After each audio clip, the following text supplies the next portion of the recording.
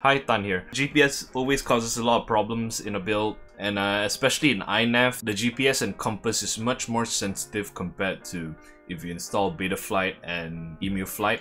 So through this video, I'm just gonna run through my specific problem. Hopefully you can apply it for yours as well. Let's fix our GPS over here.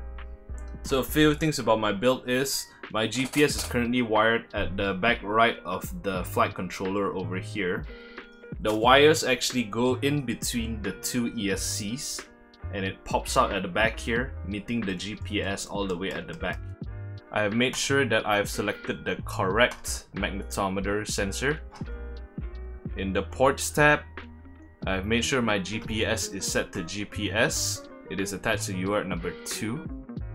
My data protocol actually writes NMEA, and in the GPS tab, whenever I set it to NMEA, it kind of weirds out. The GPS would be on for 1 minute and then disconnects for 10 seconds and returns back for another minute and disconnects every 10 seconds.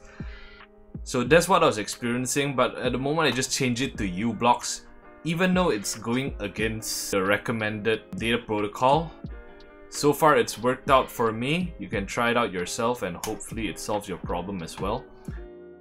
Next, I want to observe the magnetometer because it's still showing in red even when I plug in my LiPo. First things first is I'm gonna get the compass out of here and into the open.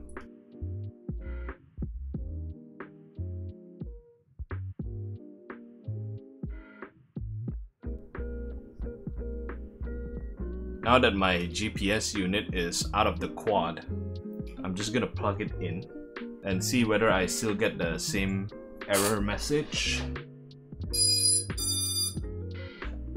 Yep, and just like that, magnetometer just turned blue.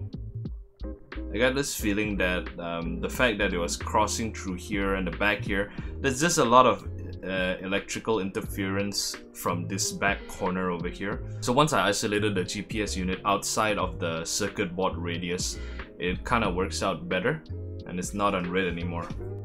So after all your hardware is okay, just make sure that your heading is correct. So on your phone, find the compass app, and once it's open, place your phone on the drone facing forward like this. My phone currently reads about 331 degrees.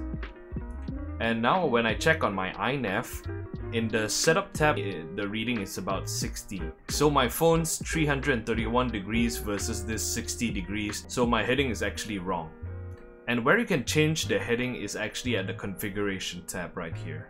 Now this drop down menu of the magnetometer alignment is what you want to just keep clicking these numbers and checking back on the setup tab. And once the heading of the INAV gets to about the same numbers, that shows that your heading is aligned. And I'm just gonna bring this out for a spin. Now hopefully my return to home as well as position hold works effectively.